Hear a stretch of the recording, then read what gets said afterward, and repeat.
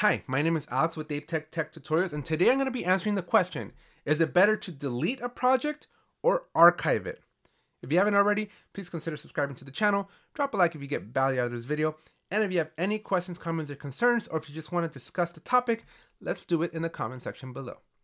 Let's jump into the video.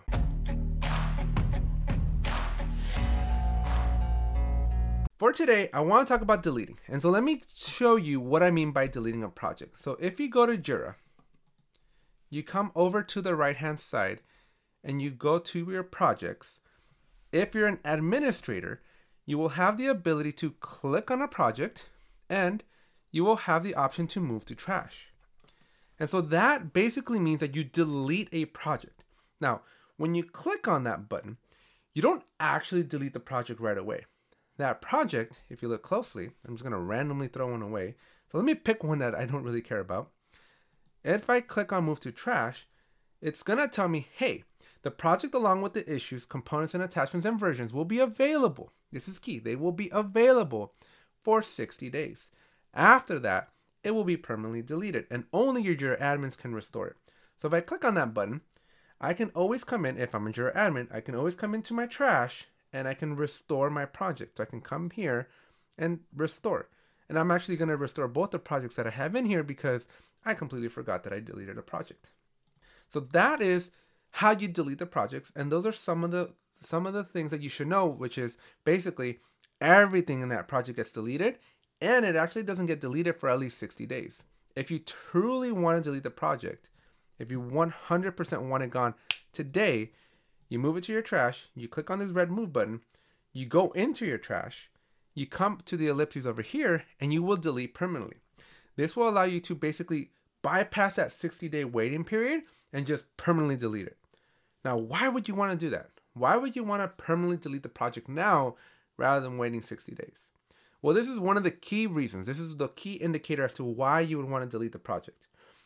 If you are trying to recreate a new project with the same key or the same name, then you need to delete the project because Jira will not allow you to have two projects that have the same key.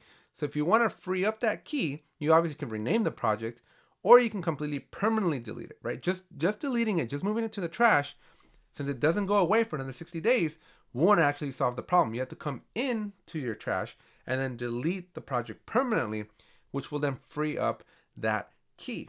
Now also keep in mind that this activity is recorded in the audit log, and also another benefit that you get from deleting your project now is that it frees up your ability to clean up your workflows, your statuses, different fields that might be in play because everything is gone. All their associations are gone, and so now you can do some back-end cleaning. So that's the delete. So let's talk about the archive. So what is the difference? Well, deleting, as you can see, completely deletes it. And even if you forget, if you just delete it, still after 60 days, that project will be completely gone. Now, if you're a Jira Premium, this is a premium and enterprise only feature. If you're a Jira Premium subscriber or enterprise, you have the option, if you go back to your projects, you have the option to not delete the project. You have the option to archive the project. And this message tells you the project, along with its issues, components, attachments, and versions, will be archived. The issues will be read-only and can be accessed via direct link. That basically means that if you have the URL to that project, you'll be able to go to it. But if it's not going to show up in that project list. It's gone. So unless you have the link directly or you're a Jira admin to be able to see this backdoor, you will not see this project anymore. And the issues also won't appear in search. So this is kind of key as well. Only the Jira admins can restore the project. So when I click archive, the projects now come to the archive section. And here I can basically restore them. That's my only option. I can't permanently delete them because it's not a trash can. So that begs the question then, what is the difference between deleting and archiving in layman's terms? And so easily, the easiest way for me to describe this is if you permanently delete a project, everything is gone. All of its associations are gone. So you'll never be able to reference that project or the issues inside of it because they're gone. When you archive the project though, at a later point, right? So I can archive a project from a year, 2, 3 years ago. I can always restore it. So if I change my mind, I can always bring back all those issues and all that data back like if nothing would have happened. Kind of like Thanos' blip. If that's the kind of process that you have. Maybe you have data retention policies in your company. You may want to consider what is going to let you be in compliance. Do you have to permanently delete the purge, right? You have to permanently purge everything, or is hiding it and making it read-only enough? So that's really something you should discuss with your data management policy makers at your company. But just know that archive projects, you can always restore them at any point, even if years pass by.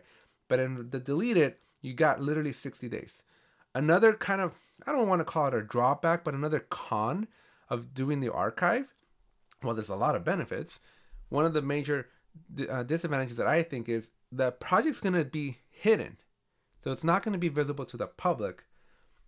And so in the future, if somebody tries to create a new project that already has that same key, they're going to hit a wall because Jira's not going to let them create that project because that project hasn't been deleted. Everything exists. And another con that I just came up with here is if you try to like clean up workflows, right? Like maybe you're cleaning up your statuses, you're trying to remove statuses. Maybe you're trying to delete some older workflows that are just not in use.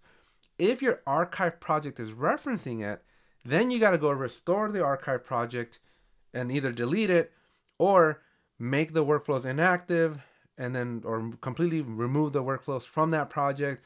And so it gets a lot more messier. So obviously if you're doing a cleanup, a purge of this project will help you with that cleanup, but then you've completely lost anything in it.